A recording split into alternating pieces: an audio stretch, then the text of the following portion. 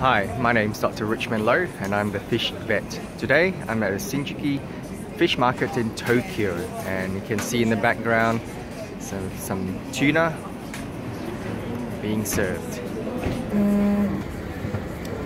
They're probably saying, hey, that's not a knife, this is a knife.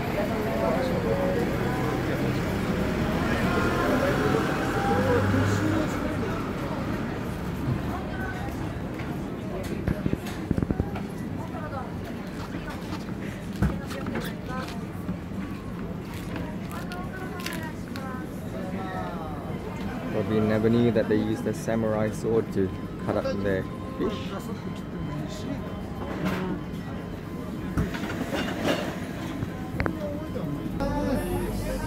And you can see here by the sort of bullet type holes, these fish have been killed by the traditional ikijimi method. It's good for animal welfare and also good for meat quality. And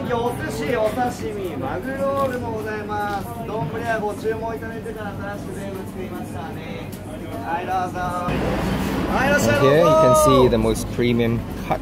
That's the belly area. It's full of marbling of fat. In these fish markets, you can see that there's a combination of fresh fish on ice.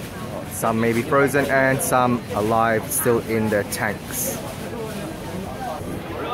A variety of fish species can be eaten sashimi style, cooked or broiled.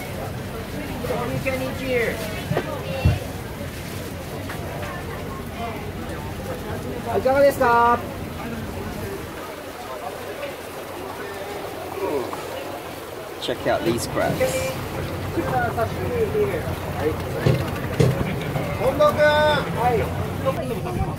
Here you can get deep fried squid tentacles, or they can even be made into little patties with some flour into the various types of fish. Not only fish are sold here, but also the famous white strawberries.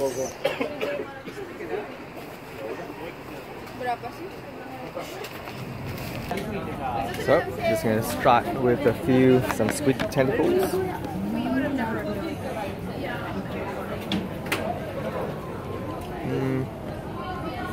It's okay. Well, there's a queue already forming in front of some of the restaurants. I might try some of these scallops, they look quite yummy.